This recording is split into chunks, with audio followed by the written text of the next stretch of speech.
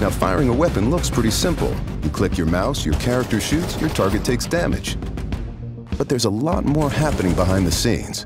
Once you've fired your shot, jumped your jump, or peeked your peek, and the server will calculate your precise actions between ticks. So what you see is what you get.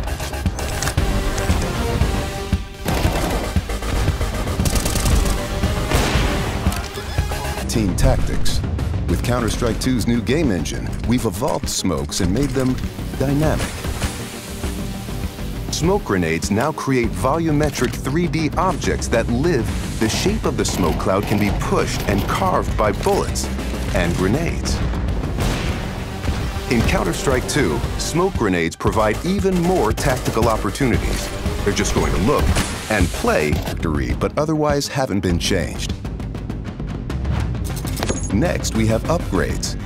These are maps that use new Source 2 lighting, including a physically based rendering system that produces realistic materials, lighting, and reflections.